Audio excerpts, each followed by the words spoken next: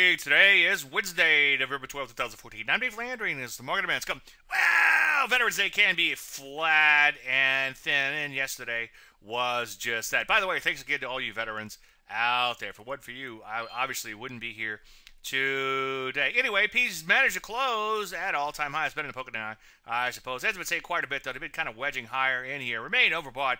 And also, they haven't really cleared these prior peaks decisively just yet. Take a look at NASDAQ. Had an okay day. Managed to close at 14-year highs. Better to poke in the eye there, too, I suppose. It, too, really hasn't cleared the prior peaks in here just yet. Sector action still looks pretty good, though. Most sectors at or near new highs. In fact, biotech and drugs actually closed at new highs yesterday. So we could see some setups here.